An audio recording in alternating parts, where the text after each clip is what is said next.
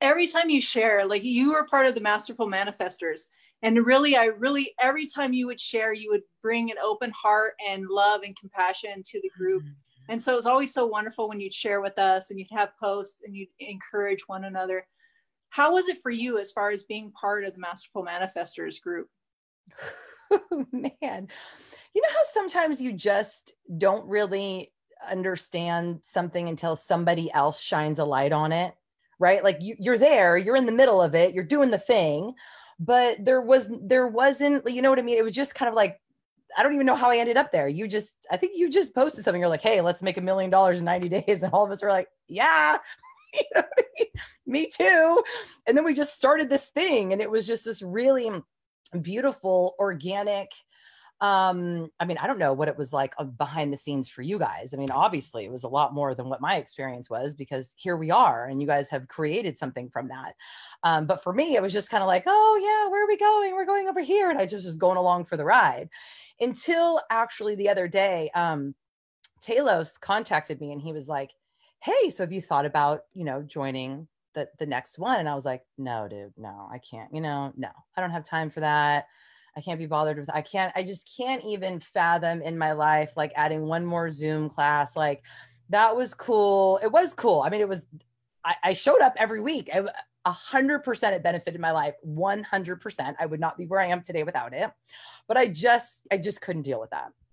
And then he posted a live where he was just sharing his own experience, which is like really what and I think all of us resonate more with, is like that personal experience and the way that other human beings see things and the way it affected them. And when he was talking about, having this group and the consistency and the intentional high vibration, and even because we weren't always high at the same time, you know what I mean? Or like, life happens every week, life is happening, and then COVID hit, and here we are in this really powerful, intentionally progressive, intentionally high vibration, intentionally forward moving, intentionally lifting each other up place where we are, everyone else is going like that.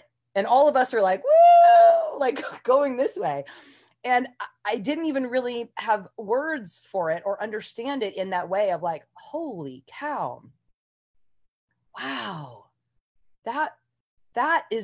That's the reason why I'm where I'm at today. And everyone else I know, well, you guys, right? Well, we're all over here, like feeling really good and really powerful and really positive, even though there's a lot to do and a lot to work on and a lot to heal.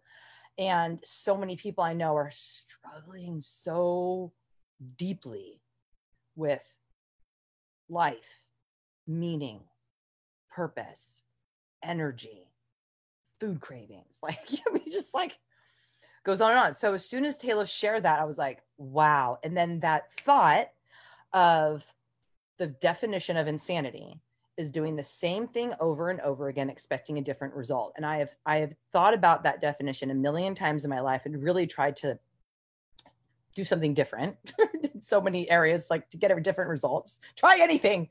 And he said, something's got to work better than this.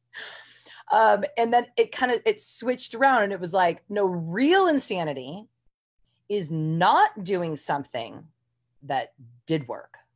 Like, why would you stop doing something that was working for you? Anyway, so that is how I ended up here. Again, I was like, oh my God, you're totally right. I see it. I feel it. I need it.